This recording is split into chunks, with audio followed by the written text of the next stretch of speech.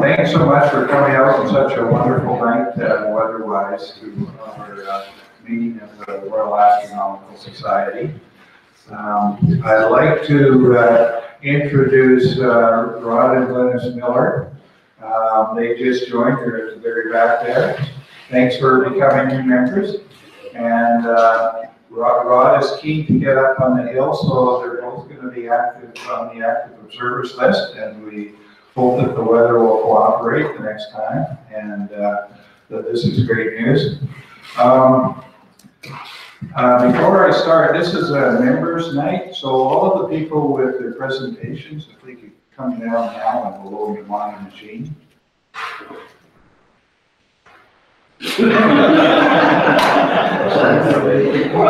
I'm sure some of the speakers will come in late, so I'm sure we'll have an impressive offer.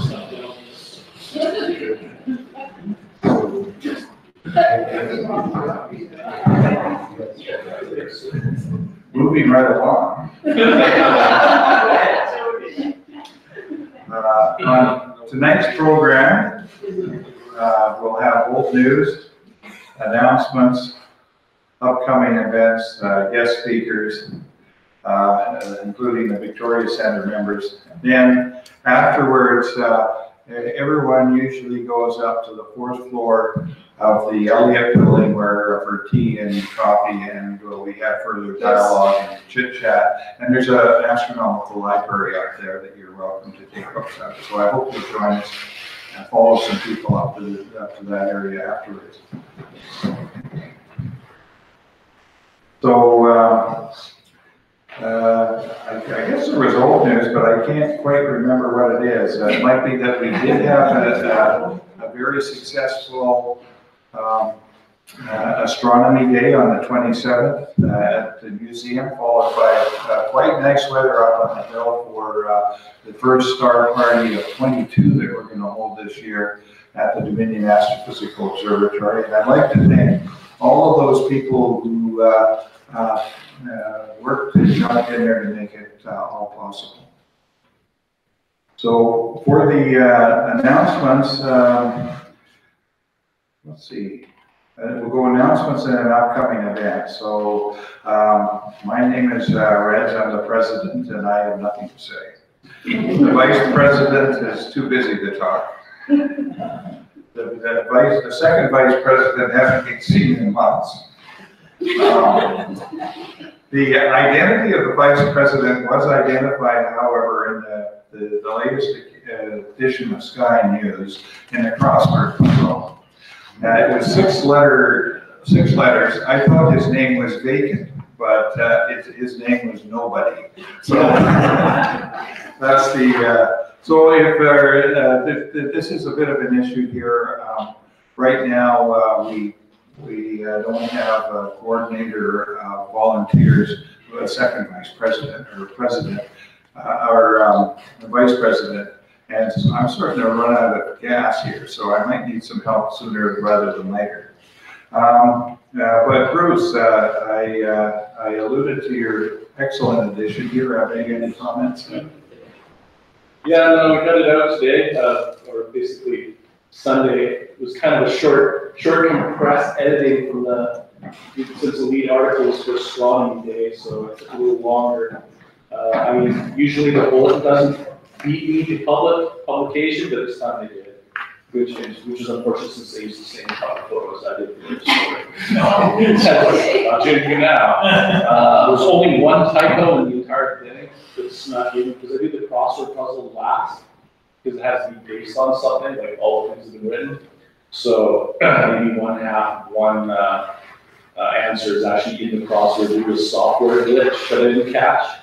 So I was doing it at the last minute. That's my first typo. So one of them was bound to get past me eventually. So yeah, next month we'll have another story in the on the 200-inch telescope. That'll be next month. And I haven't gotten the person to interview yet, so someone might be taking it. I should say, if you haven't checked out the article on aperture fever, it's a classic, a tremendous, juicy historical article, and even delves into the Irish astronomy mafia. So don't miss it. It's a great read and a great magazine. So thanks very much again for a wonderful news site. Yeah. Well, okay, just have our balance report. As of today, there are outstanding checks. It's $13,211.91. Very good. Thank you. Chris, membership?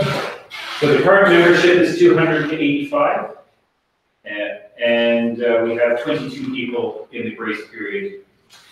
So, Okay. and two of our newest members are here tonight.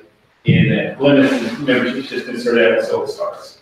Okay. So I think that our newest member. I was welcome last week. They're now officially on the list. Last month, that was premature. You know, you've got a free month of great respect. Oh. David Lay is not here, but he was the person who made Astronomy Day really happen, and Dave did a terrific job organizing it. And his work, he's writing down the procedures so he can come up with kind of an Astronomy Day template event to make it easier for people to resume that job later. And that's just one of several of these things we're trying to do. We're trying to, in the end, have an operating manual that will have particularly how to lists or documents for Astronomy Day, our annual star party, and also how to run an AGM and set it all up. So it'll be a piece of cake for the next person to take over as president. So there you go. Sid is not here. The school program is astonishing. When he last talked to them, there were 86 classrooms they went to. The next day they went to 2 more. So he's pushing a 90 classroom market, and it's just an extraordinary effort that mainly Sid and Lori Roche do, but also often assisted by a few others as well. Technical committee, Matt? The technical committee will be meeting, well, everyone who arrives will be meeting after this meeting tonight to discuss next steps on the collimation of the telescope. That's the primary focus. We've not resolved that. We've not resolved the PC. There are an outstanding list of to-dos. Okay, so that's it's going to be held here shortly after. I should mention that there's some chairs empty here because there's a Mars show on at the Royal Theatre tonight, and I know a number of people, including David Lee, are at that event tonight, so that has depleted some of our attendance this time. Joe, website?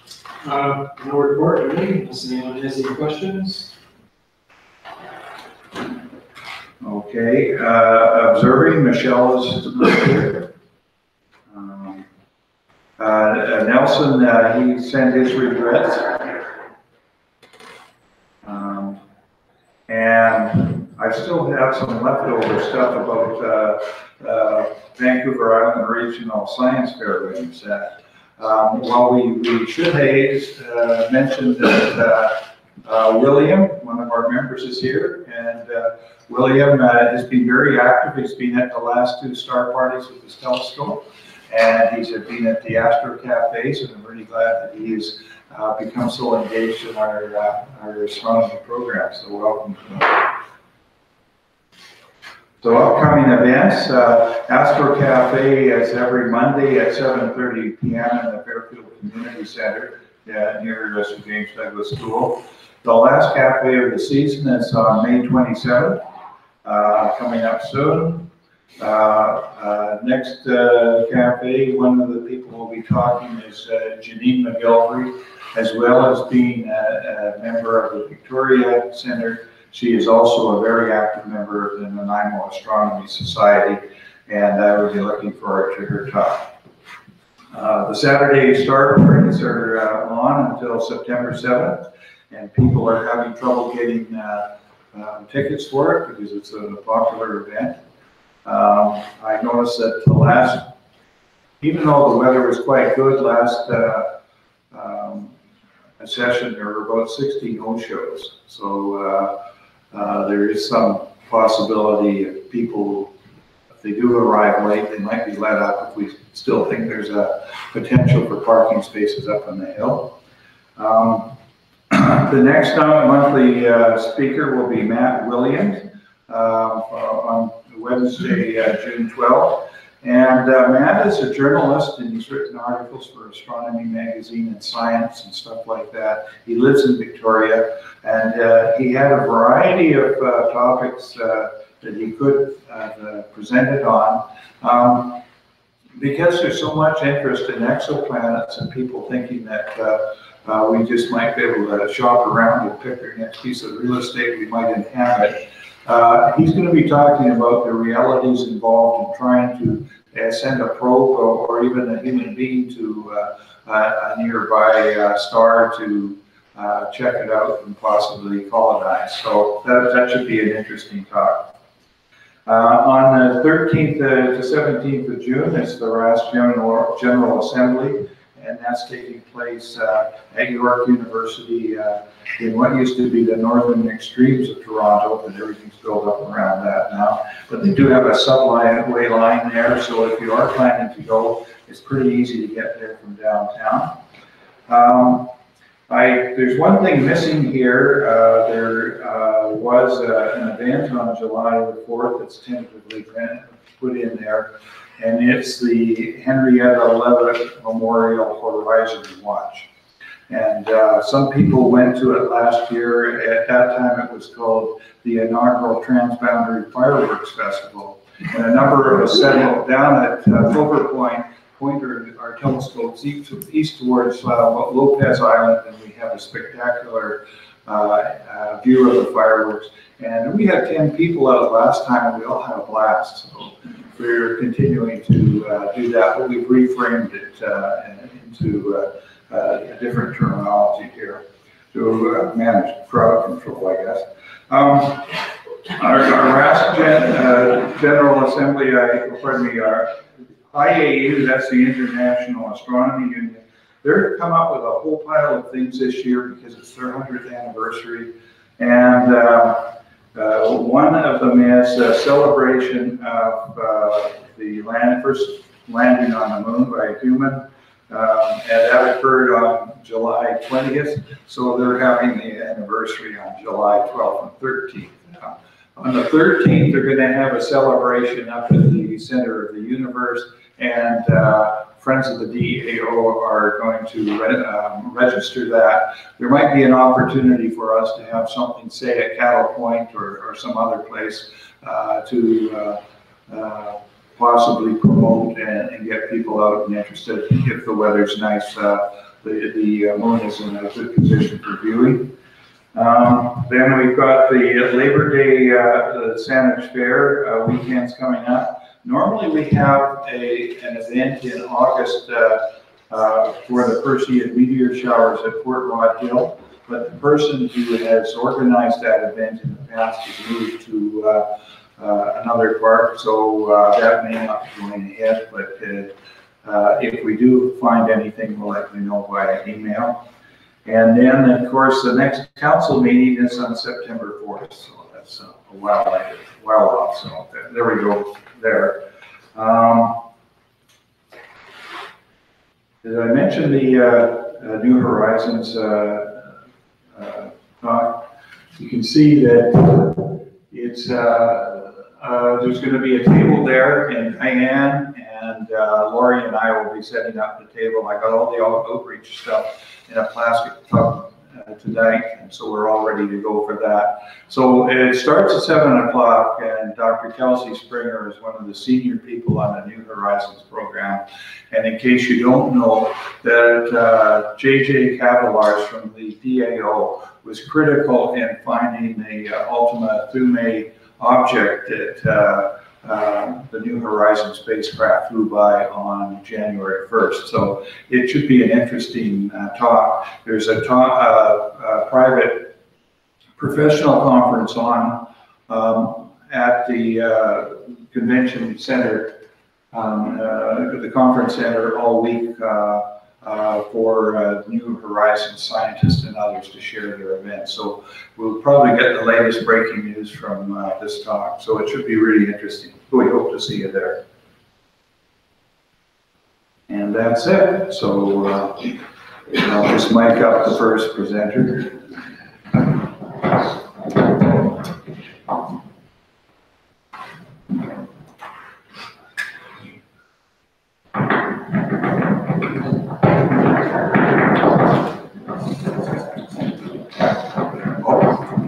We've got a person coming in who's going to be making a presentation. Hi, Lori. Am I on? Yeah, so this is just beautiful. Segue is perfect.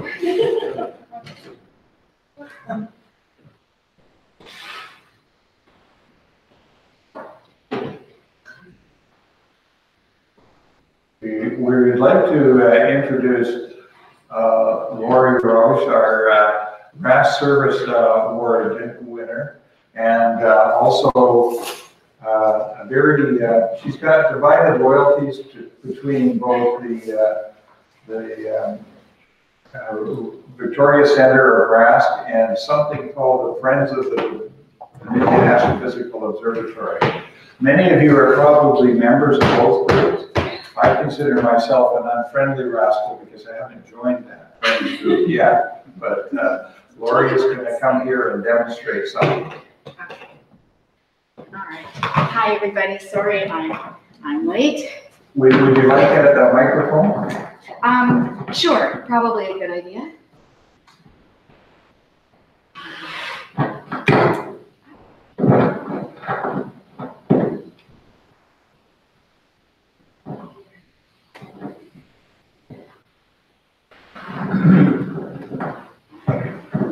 I'll hold it with you. I'll just hold it. I'll stand by you. I'll be your assistant. All right. So I am showing you something that has come from the museum. Sorry? Nothing. Do you want me to turn off the mic? Well, the mic's fine, just the noise is gonna be the only thing we hear. Apparently it was the assistant who was the problem, not the mic. Okay.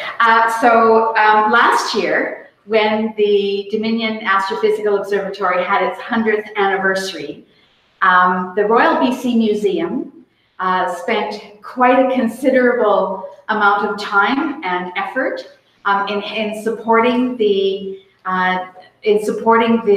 RASC and the DAO in making a wonderful exhibit that is up at the center of the universe. Many of you have already seen it. If you haven't, make sure that you get up to see that. It is a set of banners that are beautifully curated with some very historical photographs, and really tells the story about John Stanley Plaskett and the 100-year-old,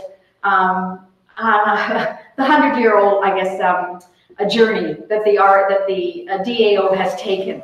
And so one of the things that they wanted as well to do is to have an outreach kit that would be able to go out to schools that are all over British Columbia, because everybody knows that not everybody can get to Victoria to see that.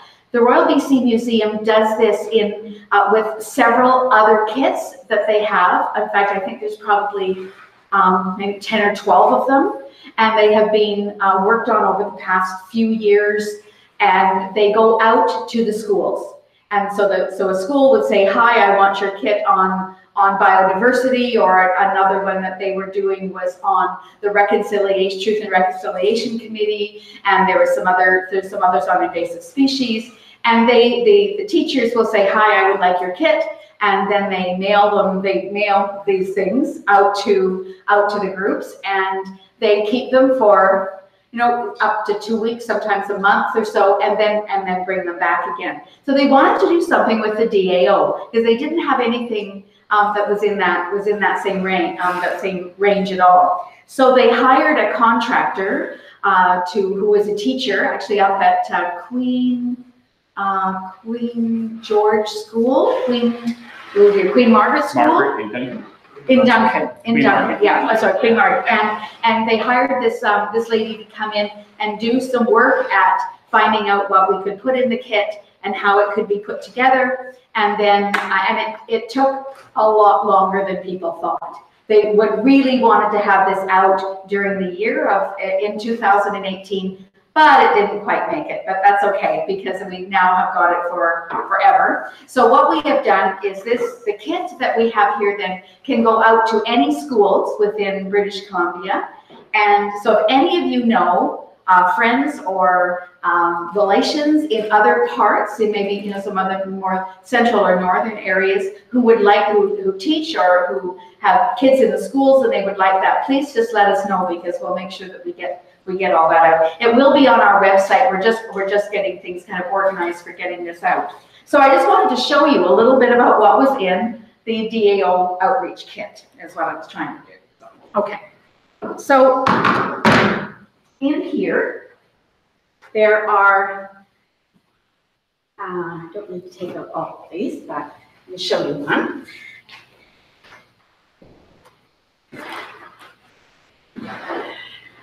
You never know what you're going to find.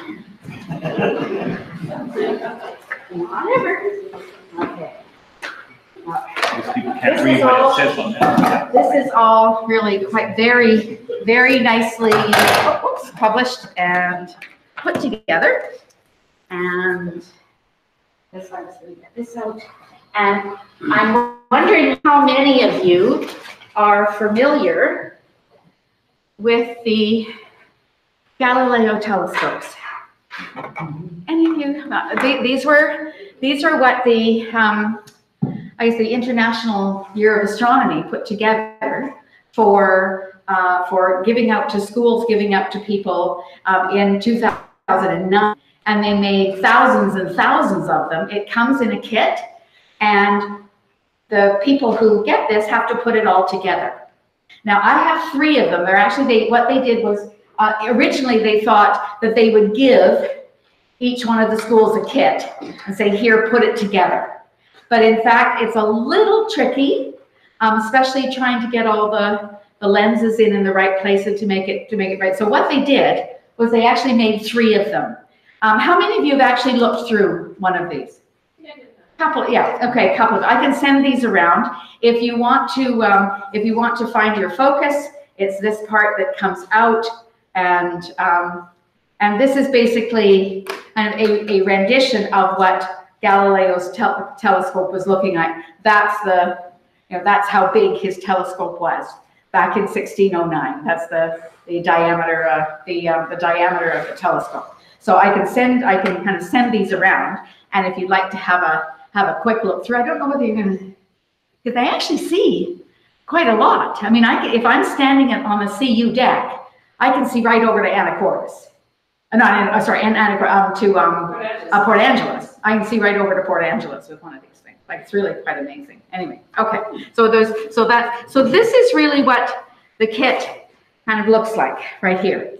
There is a guidebook that has 7 full lessons in it, completely right down to some pages that you can print off to give to give to the kids. There's a whole section on the actual lesson plan, what you do, and then all the further learning and further resources, and it goes through all kinds of stuff. I'm certainly not going to go through that, but I did want to go through 2 or 3 of some of the really cool things that are in here so that you get a chance to see what's going on. So the first thing they did was, one of the first lessons was what the solar system looks like. So in each one of these bags, there's 5 bags, and they just simply put out, I'm going to come away from you for a minute, oh, you're not going to be able to see me, right?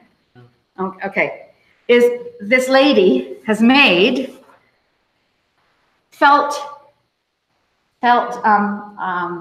completely felt planets. And this one was, the yellow one was Saturn. And Diane Bell and I took one look at it and said, that doesn't look like Saturn at all. So Diane just made rings. So we've got this. And then there's Neptune and Uranus. And then in here, because she's tried to really keep everything so that there's a kind of a standard size.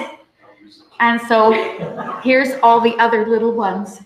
So what the kids are doing is kind of trying to kind of put them in, some sort of, you would give the kids these packages, and then they would put them in the order that they are. And these are the relative sizes of all the planets. So you can see that things could get lost really easily, but that's okay because it's really very cool.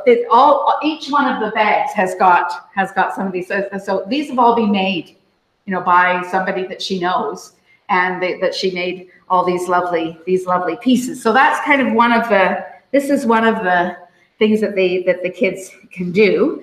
And then there's also in another little bag here. Oh, sorry. Then what they have is that you're to blow this up to be the sun. So they've kind of showed you how big to make the sun so that it would be that much. So they've got some there. And then in here they have a set of really nice cards that have sets of cards that are all the different planets. And actually they didn't need all of them, and I absconded with some of them so that we have them up at the center of the universe as well. So they've got some really very nice cards so the kids can kind of match what's going on, and there's a little bit of information on the back of these. So, and everything goes into these nice little containers so that they're all here. And then in the book, it gives for the kids how far apart everything has to be on this black thing, like with just one little tiny bit of tape. It kind of shows you how much they have to put them beside. So that will be your trick of the day, is to try to see if you can put them all in the right place. Okay. So that's one of the lessons that they have, and there's lots of other kinds of things there to do. So another one, which I thought was really cool, was this was talking about the mirrors. So they had a whole set of things on all the different mirrors that are on some of the telescopes that are around. So what they have is I need a volunteer. Do you want to be a volunteer for me? Okay, all right. Okay, so I want you to stand in the middle here. Oh, actually, I'm sorry. I'm going to give you another one first. Okay, I'm going to give him this one. And in here, there is a little piece of string. And I don't even know whether you can see that. Okay, yes. All right. Okay, so, okay, here we go. Hold on to it. There we go. Okay, now, if he was the middle, this is the radius of the Galileo telescope. So what you would have the kids do is put this down and then kind of just walk around with, it's actually even got a little place where you could actually stick a pencil in, and then it would go around, and it would show that this. So this is the radius, and it would show that that little piece of string would be the radius of the Galileo telescope. All right. So that's where people started from. What do you think this one is?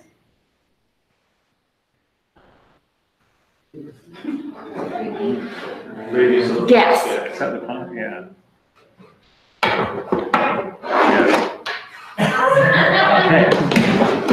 This is the radius of the DAO telescope. So, I'm going to take this from you. All right, so what you would have a kid do is to stand in the middle, and you would have someone who would, like a child, you kind of divide them up into groups, and you'd actually make them walk around. Okay, you'd have to kind of come with me. Yeah, so you'd have to make sure you stood in one place, right? And you have to come around with me. But eventually, by coming around with me, keep going. Okay, you'd come around, and you would make the circle. You would make the actual size of the telescope that's at the DAO. Okay, doesn't look very big, does it? That's the radius of the telescope. So that's kind of a neat one. All right, what's this? Sorry, I heard it. Is that the 30? Yeah. This is the 30-meter telescope. This room's not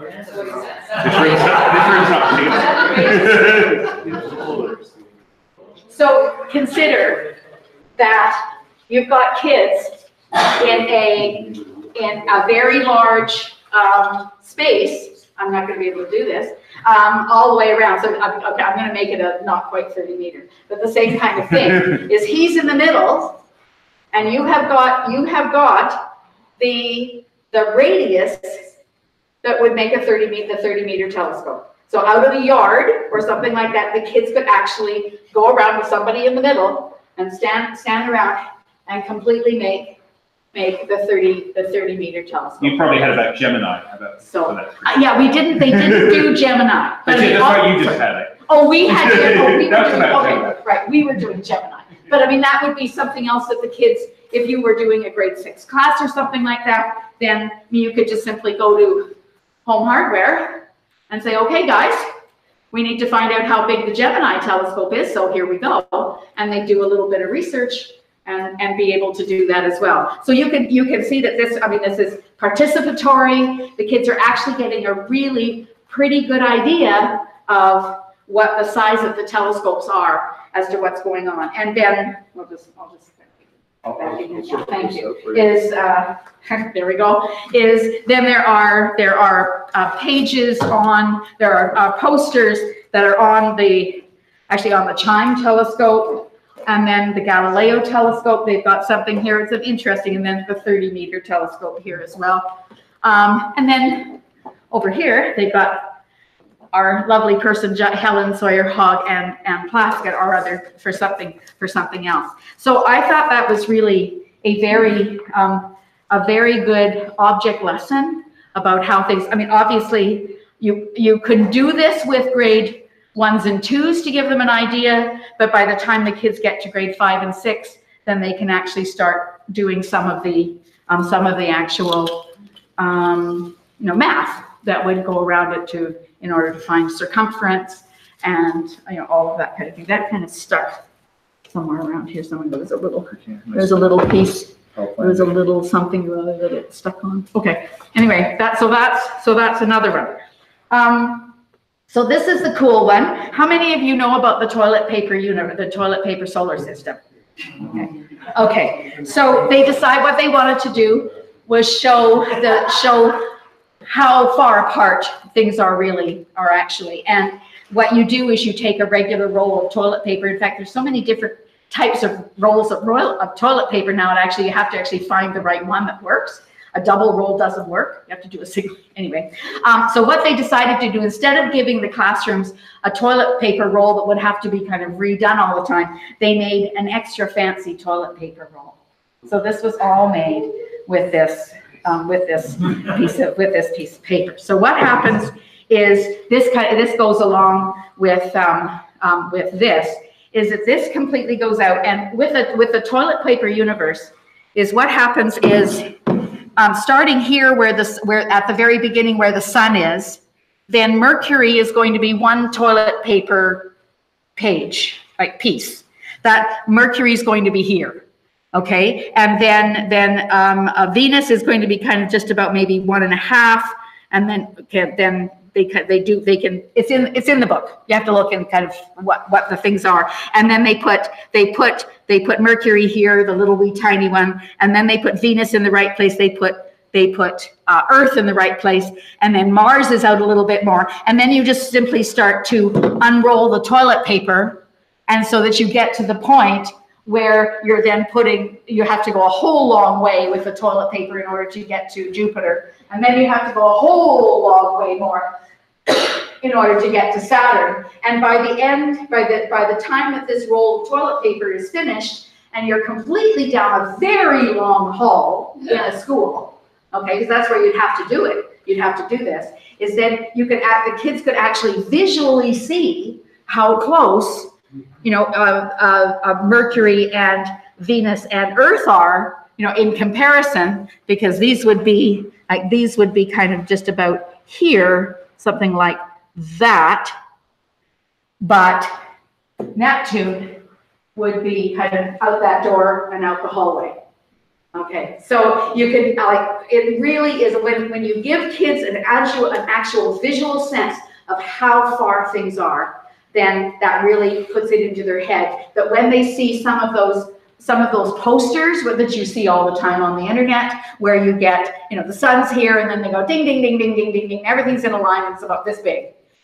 So we talk about it when we do with the kids as to how something's being photoshopped. I mean, they know that, even when they're 7 years old, they'll know that something isn't correct, scientifically correct, and they'll say, oh, it has to be really far away. But this actually visually will actually show them how far away things are. And in fact, if you'd like to make your own toilet paper universe or a solar system, you just have to go online, and it's just right there, just like toilet paper solar system, and they'll tell you kind of how long a piece of toilet paper you need, and you can try it for yourself. So that's another whole whole part that you would do. And then they have another section on light, and they have these the spectroscopes. Now, these are better than some I've seen, but they're still, excuse me, they're still not great.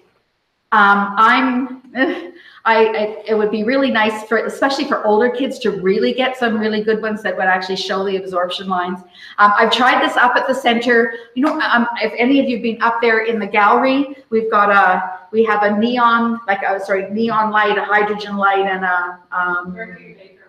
Yeah, thank you, Mercury. And when you put these up to the light, then you actually get the actual white, what the white light or what the light would look like, and then it breaks into a bit of a spectrum. I can kind of hand these around if you want to, and try them out. I'm still not as convinced about these. What would these be made of? What would be in here? Anybody know what the light would be? These would be the LED type of light. LEDs? Okay. They're fluorescent. Fluorescence, okay. So They're a fairly broad spectrum. yeah, so you might, but in them you get the kind of the white light, and then it'll break apart into a couple of places. But I still think for grade 3s or 4s, that's going to be pretty tough. That it's not as good. I wish we could find, if anybody knows anything that's better, we'd sure like it, because it would be really nice. I mean, obviously it has to be something that can be used by kids and be, kind of rattled around and stuff like that. But we'd like to have a little bit more of that. So, sorry, yeah. One thing that can use, Yeah. works really quite well, is you take a CD. Yes. And break it. The pieces of the etched lines and make a wonderful diffraction grid. But if you put it onto the mercury vapor, like it's not going to. Oh, it would. Do you look through it, John? No, you put it. Use a little diffraction. Okay. I'll try that. Try that and see what happens with that. Yeah, but that's a little It's an infection ridden, it's equivalent. of something like that. Yeah. So then they also have got, so they have one of them is on all the telescopes through the ages. So they're talking about the way that the telescopes right from the time with Galileo, and of course you put it. If you've got an older class, if you've got grade 9s or 10s, then you can really go all out and do a whole bunch. If you've only got grade 3s and 4s, you're going to go from some of the smaller ones to bigger ones, and then show a few pictures, that kind of thing. There's some stuff, and then they also have got the chime in here, because they really tried to keep that to as much of Canadian content as they possibly can. So in here, there's the whole thing on Helen Sawyer Hogg and some of the people that have been involved with the DAO and some of the history of it. Not a huge amount. I wish there was a little bit more on it, but that's just me, because I'm partial to the DAO, but that's okay. And then the other thing that they have, and which is in here, which are two books that are used as jumping off places. So Tan's Moon is a Haida moon story, and it's a beautifully done. I can hand this around, and all of the pictures in here have been done with felt. So all these are the moon, like these are all the different moons. You'll know that the Saanich people have the 13 moons. I mean, we don't have 12 moons in a year. We have 13 moons full moons in a year, and the different groups of people have gotten to call some of those differently. The 13 Saanich moons is one. This is the other one that's a Haida, and I will send this around, because what the kids did on Haida Gwaii was they actually made, with an artist, they actually made all the felt, and they made all these in order to put them in the book. So this is all being made. So I can hand this one around too. So that's quite a lovely book. It was new to me. I didn't know that one. So that was kind of a nice one to do. And then the other one was an Inuit about the northern lights and the soccer trails. And this is from the Inuit, and is quite lovely about what happens when the kids with the northern lights are coming out. Then up in the wintertime they're playing soccer in the dark. He lives here with now, that. right? Sorry? Michael Kusikak lives here now. He lives here. Oh, okay. All right. There So we you're not go. going to get to I might see be, her. yeah, that would be really nice to be able to do that. Again, quite lovely pictures in this one. So there's two lessons that are based on this as well. And then in the back, then they have I think what's really very good is some of the resources that are there. And the last one is Are We Alone in the Universe? Of course, which is something that we're really looking at. And they talk to the kids about the record, the golden record. How many of you went to Chris Hadfield last night? Okay, I'm the only one. Or two winners. Oh, our winners went. Yes. Okay. Yes, that's right. They did. Anyway, Chris Hadfield actually had talked about the golden record and some of the exploration. Anyway, so I think that the museum has just done an absolutely fabulous job of putting this together. Very easily done. A teacher would not need to know a whole bunch of stuff beforehand in order to be able to take this, do a couple of hours worth of work in order to be able to look, they take something up as much as they can, use as much of the resources as they want to. I mean, obviously you either use them or you don't, and then you can do them, but some of the activities were really quite fun. So what we're going to be doing is putting this out onto our website, and it actually kind of came through the RASC working with the with the DAO and with the museum in order to make that display. I was all part of it, but the FDAO is just because it's up here, we're going to administer it, that it goes out to the schools. So that's what we're going to be doing. Anybody have any questions? Yeah, John. Lori, have you plans to use some of these same materials in the school program that you said? Well, we just already have. You have already? Just shh, don't tell anybody. Yeah, no, yes, I mean, we'll try to, yeah, some of these. They look like really good. Well, they're solidly made. I think they'll last for quite a long time. But most of them are done, most of the things are made so that you would do it with, you know, smaller groups of kids. And so when we have the school programs up,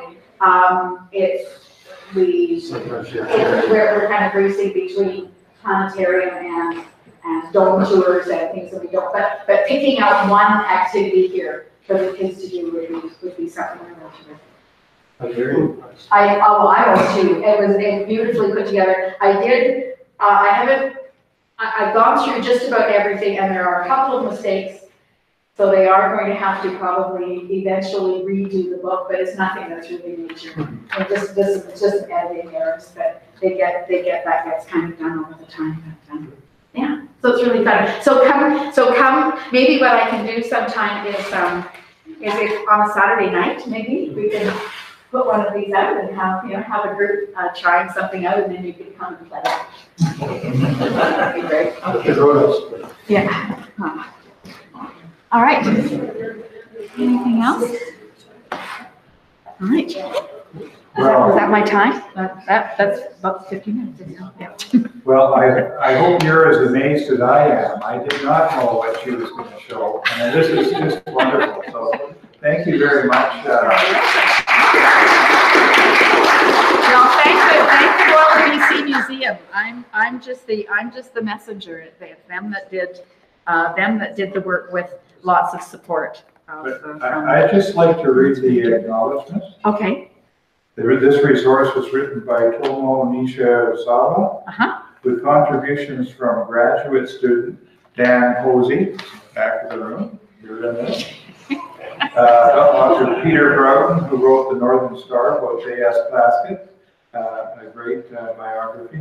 Dr. Marianne Igtanks of SFU, Dr. Lauren Hammond of the RBCM. He was the main architect of the Plaskett display. Somebody named Lori Roche, friends of the VAO. And Dr. Jim Hesser, Dr. Dennis Crabtree, and Dr. Samantha Lloyd Lawler. Now, Samantha gave a talk here 3 months ago. So it's great. What a wonderful thing. Yeah. So thank you so much for sharing. You're welcome. I couldn't leave this in the dark, right? I wanted people to be able to see this. So that's great. Now I have to put it all back. Actually, I'll wait till, is there somebody that's still got the telescope that is still in? Okay, all right, I'll wait till, because that actually goes in first, so we'll do. Did Pluto make it into the collection? No. Sorry. There you were, Pluto had a heart on, so after all. But they do have some stuff on why Pluto was taken out. There is that part of it. So you can try that. Okay. All right. Is there anyone else who'd like to share something this evening in a presentation? Oh, thank you. Well, I can talk a little bit about what Chris Hadfield had to say. Oh, nice. Could you do that? I've got a little presentation as well. Oh, absolutely. Oh. At any rate, so maybe after that, I'll do this. I would normally get the vice president to introduce the speaker. I'm feeling under the weather tonight, so at any rate, this is a talk that I gave in part up at the DAO a year ago, and I don't know that many people here saw it at that time. So Try and flash it up. Wow. Very good. We're coming up to the opposition of Jupiter. When I was coming home from the DAO late Saturday night, you could see Jupiter sitting off to the east in a really bright, prominent position. And so I thought I'd leave a little bit of a talk about that. And aren't you impressed with that picture of Jupiter there? That was taken from my astronomy textbook that I had, and that was about the state of the art in 1967 of Jupiter imaging, and that was taken with the Palomar telescope under a blue filter. So that we've gone a long way, and that's part of the theme here. The Galileo telescope, which was recently mentioned, is down here, and you can see these are the actual notes in the journal that Galileo kept when he noticed the positions of the moons night after night. And if anyone has seen the actual manuscript in Florence, it's quite a powerful thing to see. It's remarkable. And here is Jupiter in a great red spot by John McDonald using Lucky Imaging. We had a fun night up at the observatory at the VCO using the main telescope there. And John has a whole 24 images of that as the great red spot transits the Jupiter. So what we're going to talk about Jupiter, just a few things. Some of the things we know, some of the things we don't know. I'll talk a lot about the Juno mission and how it may help solve some of the mysteries. So one way to look at Jupiter and Earth is to compare them. Jupiter is about 5 times farther than the Sun. Its diameter is 11 times that of the Earth. The volume is 1,300 times that of the Earth, but its mass is only 300 times that of the Earth, so it's not nearly as dense as the Earth. So it's a gas planet, basically. And we really don't know what's at the core of it yet, but we might find out with the Juno mission. So 1 Earth year, Jupiter year is 12 Earth years, roughly. The real thing is that we have a 24-hour day. Jupiter has maybe a 10-hour day. So it's spinning around so fast that the radius of Jupiter is wider than the north-south at the equator is quite a bit, about 10% wider than it is on a north-south direction, and that rotational axis. And in contrast to the Earth, which has an inclination of 23 degrees, it's almost vertical, so really no seasonal effects on Jupiter. But when you think that it's 5 times further away, it only gets 1/25 the amount of sunlight, the intensity of the sunlight out at Jupiter. So this has impacts when they're designing a telescope as well, or a space probe as well. Now, Jupiter is closest to opposition, which occurs when the sun's here, the Earth is there, and Jupiter is in this position. And this will take place on June 10th, about the time of our next meeting. So I put it in now. And it'll have an angular diameter of 46 arc seconds, almost an arc minute, so it'll be pretty big in diameter. And it will be 36 light minutes away from the Earth at that time. But it's fairly low on the horizon. The declination is minus 22 degrees. And so, and if you were observing from the Earth, even with our finest telescopes here, the maximum resolution you get is around 3,000 kilometers. Now on June 10th, Jupiter will rise at 9 o'clock. It transits the meridian at 1 in the morning, and on June 26th, it will transit the meridian around midnight. So it'll be a nice object at the DAO in late July and August, I think, and we'll be able to really use our new 20-inch Dobsonian telescope to look at it at that time. It was a lot of fun to do that. But the one thing is that as it transits the meridian, I thought I put it up here, its maximum altitude will be 19 degrees. So it stays fairly low in the sky as it comes across. But it'll be fun to look forward to. So in order to get better resolutions, we did a number of flybys. You can see way back in 1973, I was still using the textbook where that front picture was from when Pioneer flew by, and that was a pretty exciting thing. It amazed all sorts of people. And as you can see, Voyager 1 and 2 went by. A spacecraft you don't probably hear about called Ulysses by in 1992. Ulysses was a satellite that was to study the sun, but they wanted to get it above the orbital plane so you could look down at the North Pole of the sun. It takes a lot of energy to get outside the orbital plane. So the cheap way to do it was to fly it all the way to Jupiter, rob some momentum from Jupiter, and loop it up in the sky, and arc back towards the sun in that way. So a pretty exotic trip. Then there's a Galileo orbiter and probe that I will talk about. This is a sad story. All sorts of things that could go wrong with that, but it still was somewhat of a success. And then Cassini zipped by, and then New Horizons took another look. And finally, in 2016, Juno Orbiter went into orbit around there. So it gives you a bit of an idea. And to give an idea of the resolution, just look at the Great Red Spot at Pioneer 10 time.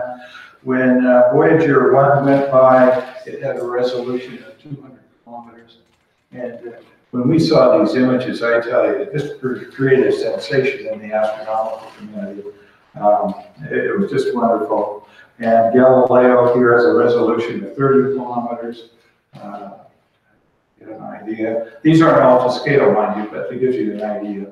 Some other beautiful images from Cassini. It was a spectacular, where Galileo program went really kind of bad, Cassini was a roaring success in everything. It seemed to be just extraordinary. And some other beautiful pictures of Io, closest moon to Jupiter, going by. And there's a resolution from the Cassini flyby of the Great Red Spot. It's gorgeous.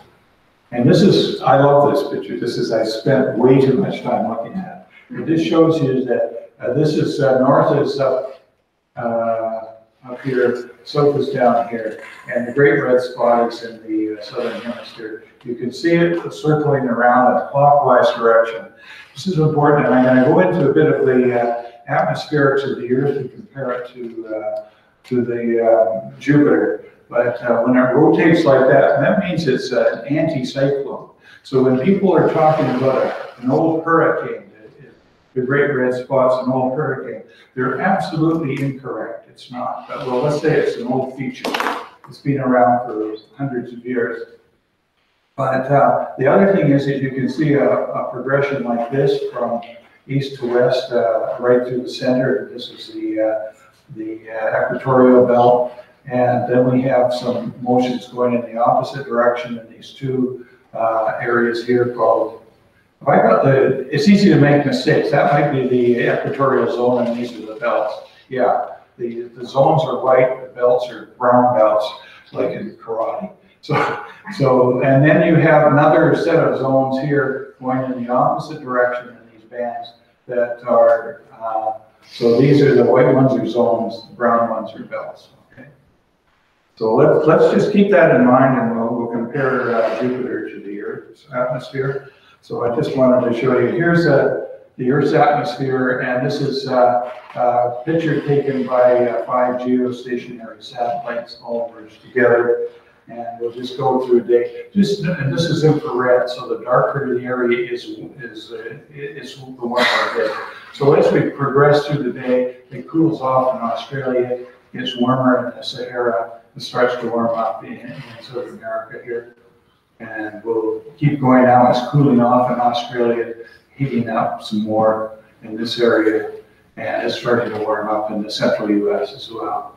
So I'll just go back here forward, back and forward. I just want to see, there's a series of these hook-shaped things down in the southern hemisphere and a mirror image in the northern hemisphere. And these are in the stream of the westerlies, and these systems are low-pressure systems near the center of the hook, and they progress across the continent in an east to west motion here. So let's just step her through and see that. And the other thing of interest is this band of white in here. This is called the intertropical convergence zone. And these areas up here are clear skies, and these are reflect areas where high pressure areas are.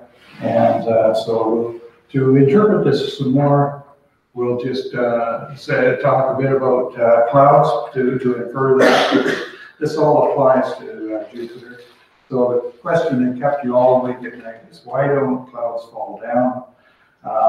They're basically, clouds are formed of water droplets or ice crystals, and water droplets are very, very tiny, okay?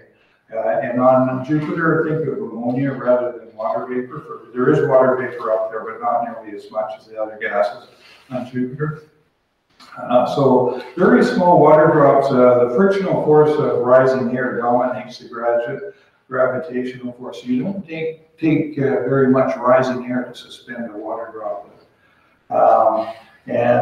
Even the second, the motion of the second hand of that clock is strong enough to suspend a water droplet in the air.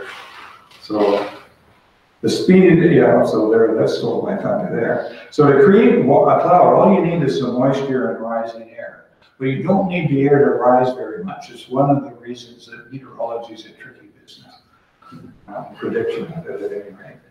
And suspended ice crystals, if they go into snowflakes, there's a lot bigger frictional element there. It's a lot easier to suspend a snowflake, and it allows these droplets to build up much more rapidly.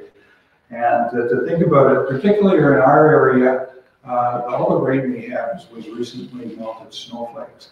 So for us, one of the things a meteorologist does is he says, well, try and estimate what they predict the height of the cloud. If the height of the cloud doesn't get above the freezing level, then we know it isn't going to generate precipitation. That's one of the things. Or if it does, the only type of precipitation that will generate here is drizzle. So there. Now the other thing is, why does air move? Well, the thing is that air is not uniformly distributed around the Earth. And when there's more air piled up, it forms a high pressure area. There's more air over you, it weighs more as it presses down on you. And the pressure is just that weight. And if we, instead of a barometer, if we had bathroom scales, we can move it around and measure the pressure of the air and come up with weather maps. So there's less air piled up around the low pressure area, and the air tries to flow from a high pressure area to a low pressure area. And the things would normally be really simple if we lived on a rotating cylinder, but we are rotating on a sphere, and this complicates things because Newton's laws of motion are only valid on a non-inertial frame of reference, and that rotating sphere complicates things. It's called the Coriolis force. And here's an example of what it would look like. Normally, because of the, it's called the geostrophic flow, I won't get into the details here, but theoretically, the air will go around in the northern hemisphere in a counterclockwise direction around the low pressure area, and a clockwise direction around a high pressure area. And the low and the high kind of form a couplet. And so what happens if we look along the line at sea level, and this is a vertical cross section, as air, due to frictional inflow, the air doesn't go circling right around, it actually flows in a little bit into the low, and it flows out of the high. So we say the air diverges from the high and coagulates around the low, and it causes the air to squish together, sort of like a hand grabbing toothpaste in a tube, and it shoots up. And at the upper levels of the atmosphere, say above 14 or 15,000 feet, it starts to spread out, and it spreads out above the low pressure area, and it converges at upper levels in the high pressure area. And what this does is it causes the air to sink in the high pressure area, and this sinking warms up the air and prevents it from having any moisture showing up. It evaporates any moisture, where it rises with a low pressure area. So that's generally why we have cloudy weather with low pressure system and clear skies with high pressure systems. So that's why they talk about highs and lows and this sort of thing. Of course, it's a great simplification of things. And in fact, actual fact, we normally have cool air coming around the low pressure system that circulates from the north here.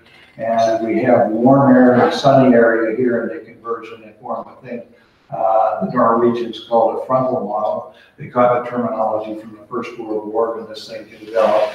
And this thing here is called a warm front. And it usually works around and has a swirl or a hammerhead effect like that. So that's a crash course in meteorology. Now let's apply this to the Earth. So what we have here is these are the low pressure systems again that the air is swirling around. On the southern hemisphere, we're just looking, instead of from the top, you're looking from the bottom, so everything is flipped around. It's the same process. You can see these things will progress across like this. And these are called the westerlies. We live in a band of the westerlies, which is really a good place to live in some ways because it's a pretty interesting area, plenty of precipitation, quite a dynamic area.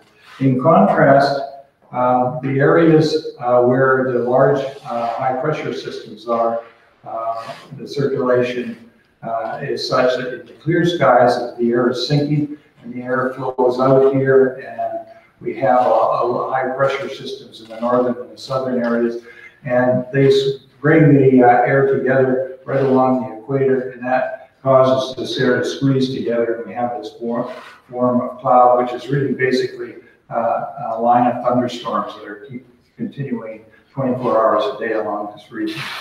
And as I mentioned, it's called the intertropical convergence zone. Well, with our now our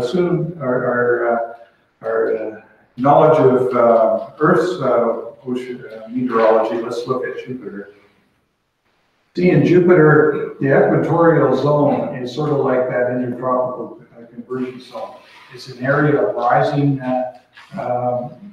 air for atmosphere right around the equator. And then we have some sinking air around these ground bands here. And and then we have these what they call the tropical zones here. These white areas here are associated similar to our westerlies. So with that, you can see Jupiter is not the same of us, but we're cousins, and we have some features that are the same. The other thing is that the great red spot, there's still a lot of debate about that. But one reason that it might be varying in color in that is the rate at which the air is sinking around that might be a little bit different. If it's sinking more rapidly, you might be able to see deeper into that area. So just something to think about. So there you are. Some things that we don't know about Jupiter. Why are glass planets like Jupiter and Saturn banded? Not sure. What controls the width and the speed of these jets that circulate across the planet? Do these jets extend into the deep interior, or are they just shallow? I don't know. Why is the great red spot so stable? It's shrinking, but it's been there for over 300 years. What makes the clouds colored? We're not absolutely sure. And what is the water abundance? We don't have really that great a measurement of that.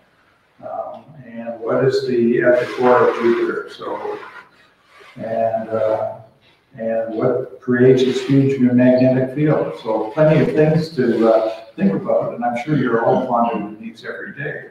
But as for the flybys are okay, but we need the orbital missions. So spacecraft orbiting Jupiter can make these more detailed observations over a longer interval. And the Galileo probe was up there from 1995 to 2003. And Juno arrived in the scene in 2016. And for a while, they thought that it would only last for 8 orbits. It's just going into its 19th orbit now, and the orbits are 53 days in a row. So we're quite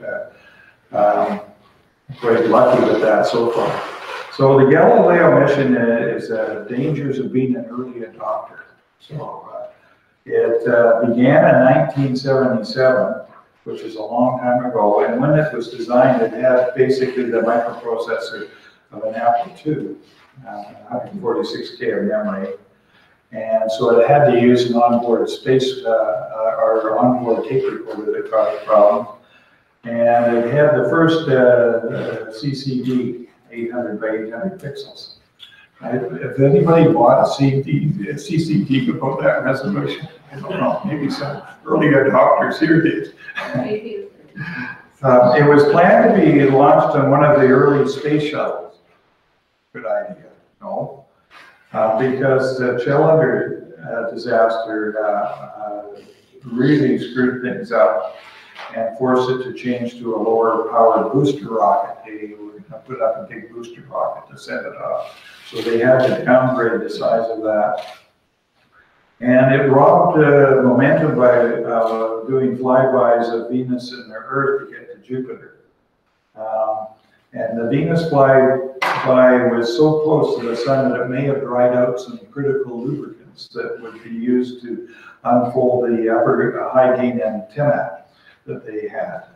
And it failed to deploy. So imagine their main communications antenna was supposed to open up like an umbrella and send all sorts of information back. It never did work. And so they had to send all of the information back at about 2% of the planned bandwidth. So they didn't get as much information off the mission. And it was just a mess sort of going around. To make matters worse, the Chernobyl disaster got everyone terrified about plutonium. And plutonium was the source of energy for this device. So it got stalled in Congress whether they could let it go or not. And they just decided, they started the countdown anyway, and they got approval in the middle of the countdown to launch this thing. So they were and they had to launch it at that time to get it in the right position to do all this stuff. So at any rate, so despite all of this, it created 33 elliptical orbits in 8 years. It actually was equipped with a probe called that was sent into the center of Jupiter, and it quickly burned up in the atmosphere, but it got some data from that. And it got some valuable data from the moons, and particularly it discovered that the moon Io was 100 times more volcanic than the Earth.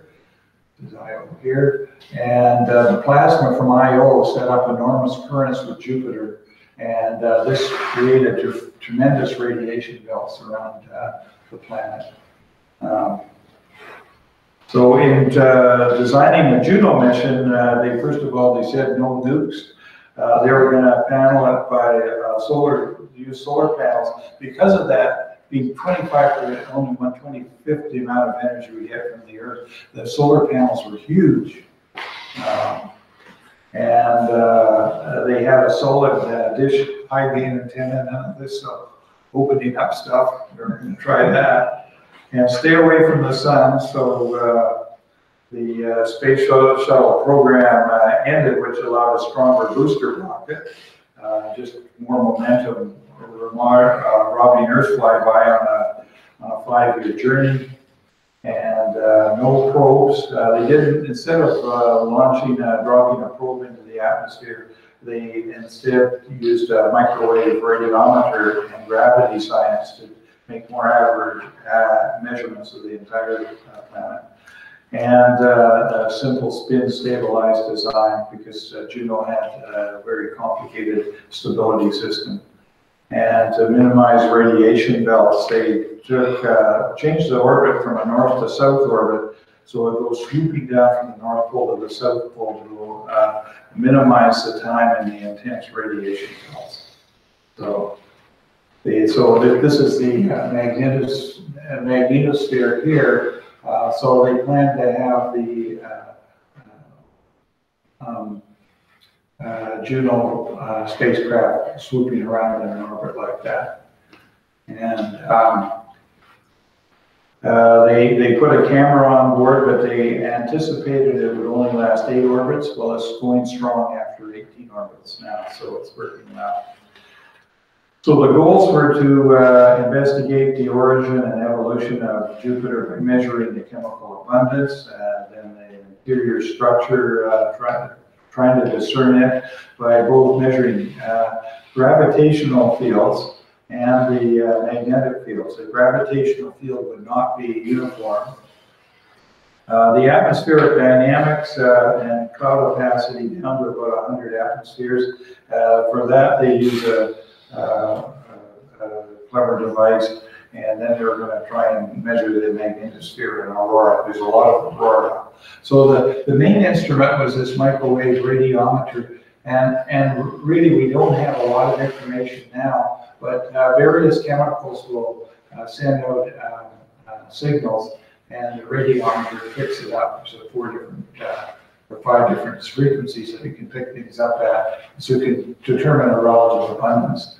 In this area, 1,000 bars means that 1 bar is the pressure of the Earth, 1 barometer, so 1,000 barometers. So they go down fairly deep into the planet, but it's still a long way from the center. So the milestones, it was launched, it went into orbit on July 4th, 2016, and the first approach was August 27th of that year.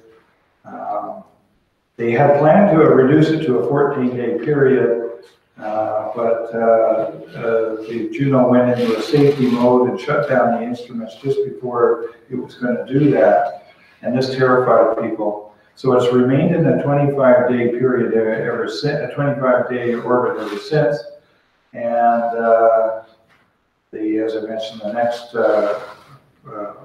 closest approach will be on May 30th for Parajo. The reason why they're so cautious was the engine that they used on board was built in Britain, and I own an MGB, and I understand their concern. At any rate, the same engine, they've been using it successfully for 70 of these things, but the CATSB Venus mission in 2010, and these 3 missions, just before it was supposed to fire up the engine, they all used the same control valve that was manufactured in Dublin, Ireland. So they had the options. They could remain in a 53-day period orbit, and by about 20 orbits, I'm not sure how this is still a factor, they're going to go into the Jovian shadow, and that means we won't be able to charge up the instruments with the solar panels as much, but we'll see if that's the case. Or they could fire the engine and see what happens. Well, nobody has had the nerve to fire that engine, so we're stuck in that other mode. So originally it was supposed to come into an orbit like this and fire those engines and then put it into one of these smaller orbits, but that never really did happen. In fact, it's in a huge orbit like that. And one of the advantages of that, it collects the data. It has more time to do that back to the Earth before the next round. So one thing that they did put on there is a little melon cam, and it was to allow amateurs to get the imagery off of this satellite and download it, and they engaged the amateur community to get involved in this stuff. And there's a really interesting webpage where you can look at this. And Basically, if you just Google Juno Cam, you can see this thing. But they actually ask people to discuss and vote where they want this camera to point. So we have some input in there. At any rate, it's the image processing gallery that is really quite interesting. And you can spend a lot of time there. But I'll just give you an idea. This might not show up very well, but because it comes very close, about 4,000 kilometers from the surface, the field of view gets very narrow as you get over that closest swath. So you can only just see a very small segment of the planet. So if you've got a feature of interest, you have to know where the orbit is and plan your time. I won't go over this, but that shows you the thing. So what it's doing is the camera is, the spacecraft is rotating with these 3 fans. It's like a giant ceiling fan, rotating with the solar panels pointed towards the Earth. And so the camera is sticking on the side of the body, and so it rotates once every 30 seconds. So for about 15 seconds while it's looking down at the planet, it's collecting the data. And it does that in 35 framelets. And so it gives visual channels for one rotation, the next channel is on the methane system. So this is what the raw data looks like as it comes down. And this is the first period of Jove. And you can see the width here is about 4,600 kilometers. And remember the finest resolution you can see from the Earth was 3,000 kilometers. Well, we've done a lot better than that. So they converted to an RBG image to share this. So this is what they give out to the amateur community, and to figure out where it is. I'll show you an example from Periscope 4. The image was taken about here, right near one of the brown belts on the border of one of the westerly zones. And what we have there is this is what the raw images looks like. And from this you can, I used GIMP software, I don't know what I'm doing, but you can enhance it and make it, it's really a lot of fun to do. So if you're inclined, all of this stuff is pretty available, download and play around with it. It's the same, man. So here's some of the images that some of the amateurs, imagers have taken. This is true color image of Jove 7. This is the one where it flew right across the Great Red Spot, so there's a lot of interest in that. This is another more aggressively shaded version of the Great Red Spot as it comes across. So this shows you some of the views. And other weird things showed up. I don't know, Dorothy Paul's not here. She can normally see biological creatures and things, but that's called the dolphin. It just automatically came up. And another beautiful shot of the Great Red Spot and the storm down here. So the Great Red Spot was in an anticyclonic motion, circling around in this direction. And this is a cyclone going up this area. They're kind of couplets, like I talked to before. So, and here's another nice one of them showing some turbulence behind the Great Red Spot here on the February 18th orbit.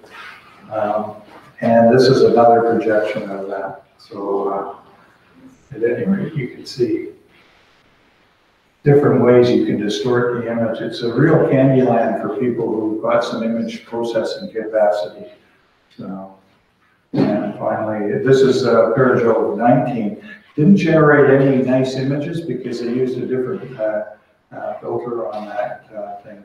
It's a fascinating project at any rate, and a lot of ingenuity went into this whole Juno thing, collaboration, as well as the whole project. So it's going to take a long time to sort out this stuff. I should give credit to two of the people who do this. Gerald was from London, and he spent 10 years as an imaging expert, and he just took this thing and ran with it, and creating all sorts of stunning images with his friend Sean. And the end of this month is Periscope 30, so if you've got a bit of time on your hands, just go to Google Juno Cam, go onto the web and download some data and play around. That's it.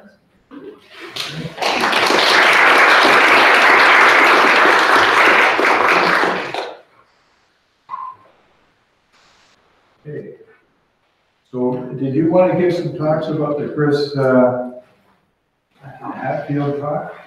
Question? Yeah. Oh, pardon me, we have a question? Is the reason they use the solar panels instead of nucleonic power because of the fact that they had so little left? I think it's still 23 or 24. John can correct me. One is the basically weaponized, and the other is the non-weaponized. They're using for probes forever now.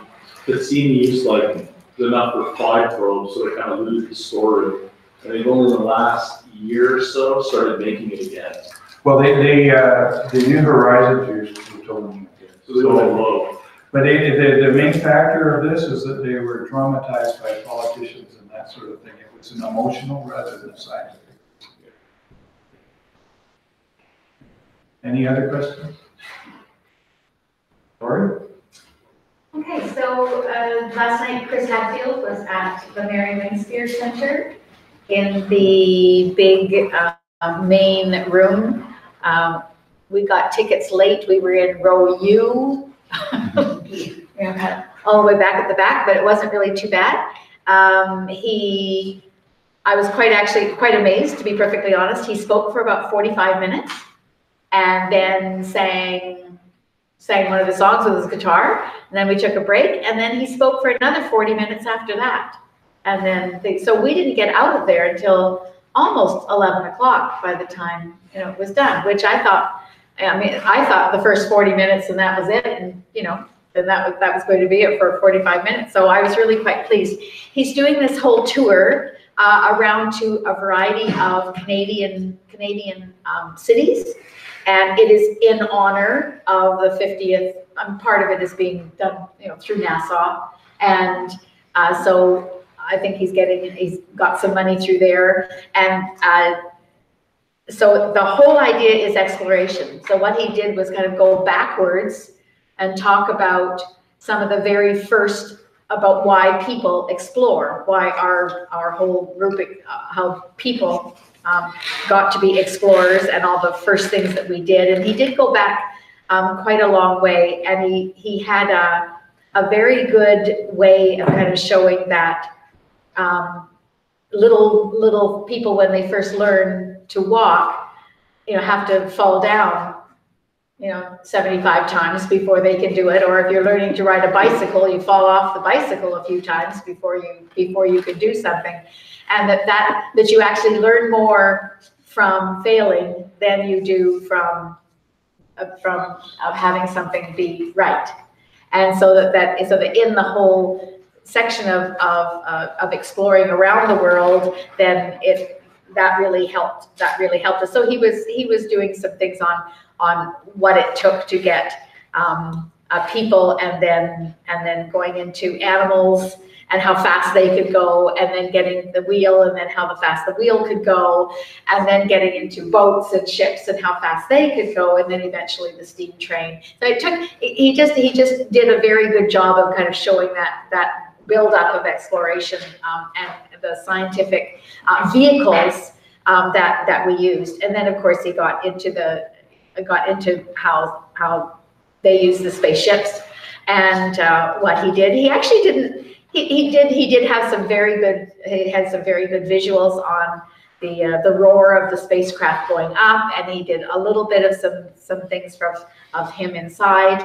But he actually didn't really focus too much on his own work, really, as much as I've seen in other ways that he did that. And then he talked a little bit more after about how what the exploration will be in the future. So what they're looking at as to what will be next, and he used the whole thing that it's really water that is going to be the key part as to where we go. And so he went through what they think has water, where they think how far away we have to go in order to to get to where we would be looking for water and how we would get there. So he showed a few pictures of some very interesting, very weird things that are being made right now. And then he talked about Elon Musk and Branson, right? Branson. Yeah, and how those are the Magellans and the Galileos of today, and they're taking risks, not only they're taking lots of risks with their own money, but they're also taking risks with resources and that kind of thing in order to get something further on. He was very quite polished, but also brought in things. I mean, he talked about, David St. Jacques pulling in the dragon. Bring it with the Canada arm. I mean, 2 days ago, I mean, he was certainly able. He didn't just stick to a script. He was able to pull in a whole bunch of things that were happening within the last 2 weeks or 3 weeks or whatever. So it was that way. But I mean, he obviously knew what he was doing. It was a nicely done performance. And but it didn't seem slick and polished. You know what I mean? Like that he's just memorized absolutely everything and he just goes to it. It felt a bit more homey than that. And then he played his guitar and answered questions from. Do you remember the song? Well, he did the one that he did on board the ship or aboard the spaceship with all the children. Yes. When he was up there and he had the 175,000 children all singing at the same time. I can't remember the name of the song. I remember it. It's somebody singing. Yeah. And then he did the one with Major Tom at the end. and he answered some really good questions, and I thought and he pulled out a couple of young people in the audience to ask questions from, which was good. I was really quite impressed by what he did. Now, Jeffrey and Damien had VIP tickets. So yes, because I saw Mr. Eisenbrandt there. Dirk was there. He was one of the sponsors. But they were allowed between 5:30 and 6:30 Oh. to hang out with Chris. Oh. And they both got, if they made it, I don't know if they did, we got 3 Autograph copies, yeah. They were doing that. They were, obviously selling books and things like that too. But it was packed. They didn't let us into the place. Like 900 people tried to get all into one place, and they didn't open the doors till about 25 after 7, and it was supposed to start at 7:30. So it was rather packed and very hot before they let us in. So there must have been, maybe they were still cavorting in the back with the other people, with the sponsors. But anyway, it was fun. It was certainly well worth going. I really enjoyed it. I'd not heard him actually in person. I'd only heard him on TV or something like that. So, yeah, it was fun. I think the takeaway of this thing is that if people come to our meetings at UVic, sometimes they get awesome prizes. Oh, yes. Well, I'm gonna call the meeting to a close and say we adjourn to the 4th floor of the Astronomy Lounge for cookies and coffee.